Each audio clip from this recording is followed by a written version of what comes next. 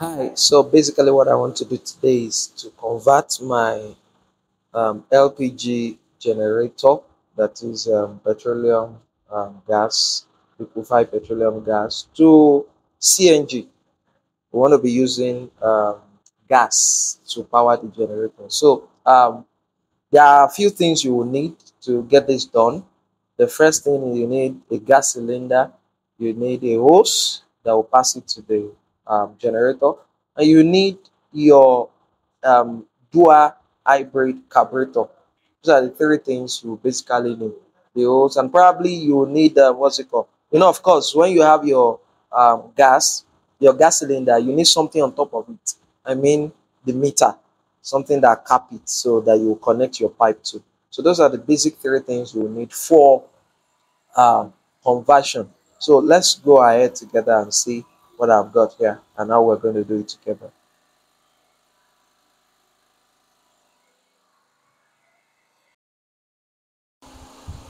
All right, so what we have here is the carburetor I bought. That's it. Basically, this should not cost you more than 25 to 30,000 depending on the type of generator that you have. Yeah, depending on the generator you have. So that's the carburetor, the LPG carburetor that you need. Your generator, of course, you get your generator. We'll start removing the tap, the fuel tap, or just the this thing. All we want to do here is to remove the carburetor, and so uh, removing the cap, then you start screwing out the carburetor. So this is the air filter, the air and the oil filter. It traps in oil and some other things there. So just remove that. Unscrew all the things that are not needed yet. I'm elevating it so that you can see it clearly. So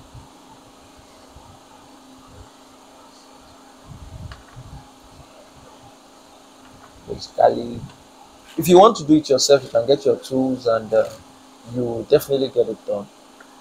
So um, that's not a big deal.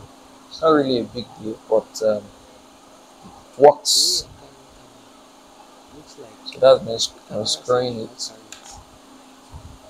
You're carrying camera as if it's not full, but it's in your hand.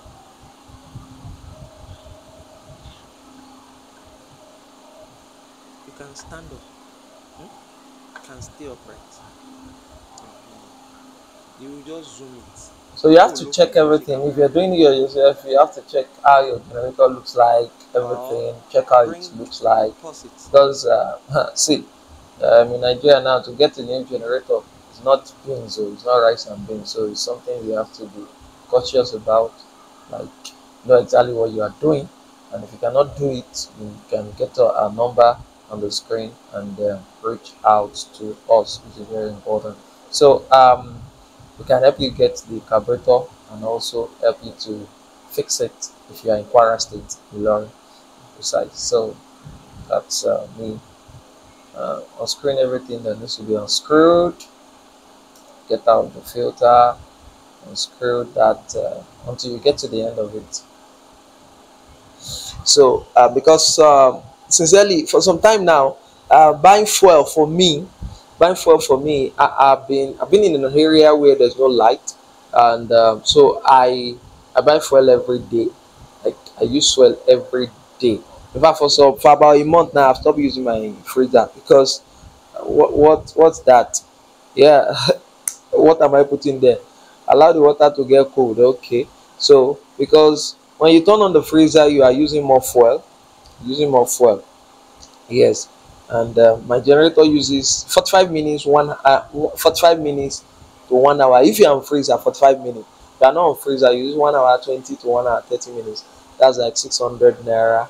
It's now 700 and something, or 659 or 695. Yeah, 695 like that. So that's me removing the carburetor. That's the old carburetor that I'm removing out, popping it out, popping it out, popping it out. So that's that. The new carburetor, of course, just the same way you replace it back inside. Place it back inside.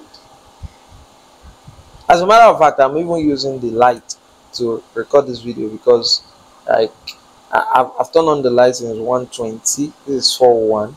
I really don't know how many kg of gas I have in that cylinder, but I believe that I feel 6 kg, and it's been at home for like I've been at home for like 6 weeks, 6 weeks or more than self thereabout. So we're using it as a second cylinder when the 12.5 kg cylinder finishes. So this is it.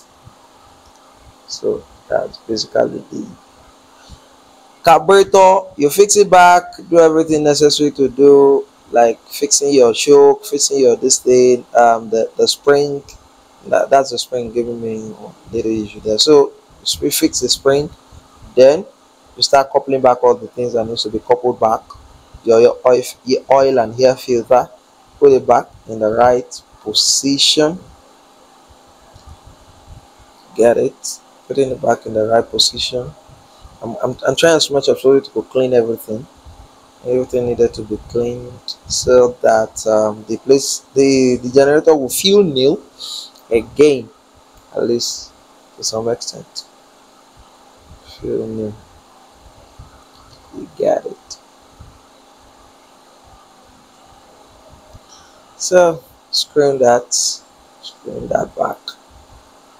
You can tell me in the comment section what you think, like what has been your probably you may be in an area where there's light. Let us know, and what you think. What are your questions as regards this process and the outcome of it? What do you think? What do you have to say to it? Because we're in a time where we have to be wise and do things wisely. Yes, we have to be wise. Have to be wise. It's safe for me. If I can, so people used to come up with the issue of it's not safe, it's not this, it's not that.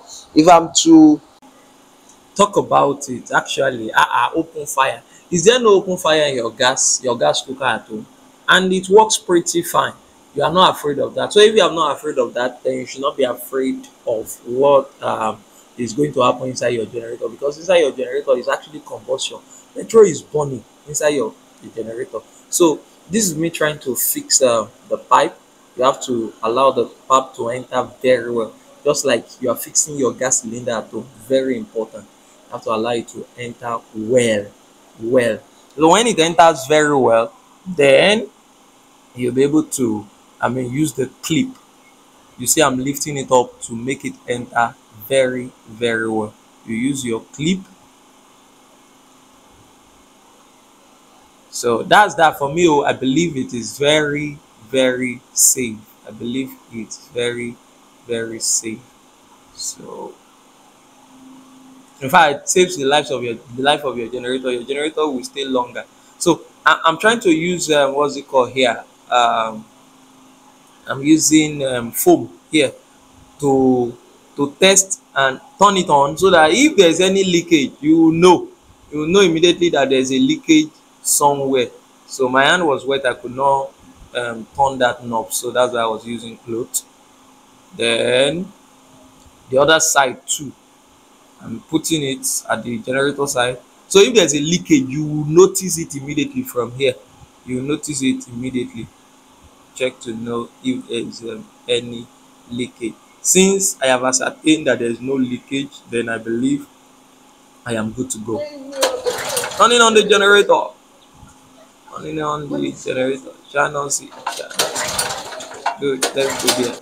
Let's go there. So this is it working. That's our generator working. So because I'm still checking to see if there is any gas leakage anywhere. You have to be very this sure is of to that show one, that you there's no gas leakage. Because even it's in working. your house, the There gas is you're it. using, the gas cylinder for your cooker, There is it. you have to be very sure there's no That's what is leakage working. anywhere. That The gas carburetor is pink this working. is the knob So we use I'm to going switch to. between petrol You see and the exhaust. gas. There is no the. So It's not blowing that's out that. black yet. So we are good to go. That's it. And I want to connect now. I want to connect the electricity. I want to connect it. I've tested, like I'm seeing it working, and then I need to put it on light. Then that's that about that. We have light here now. So light. So we are good to go.